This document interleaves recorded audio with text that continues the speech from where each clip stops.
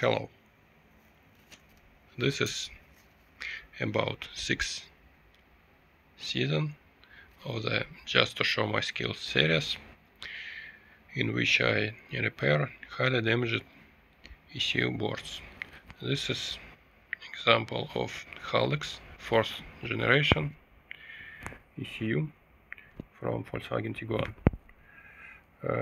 This is example of typical water oil damage, which leads to short circuit in this area.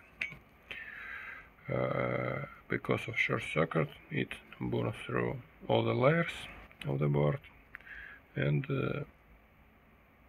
damage area is kinda big.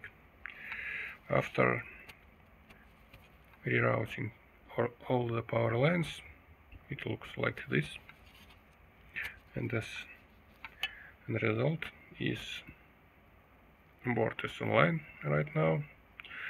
It communicates over CAN bus just fine, diagnostics online, it controls oil pump already just fine, and the only thing left to fix is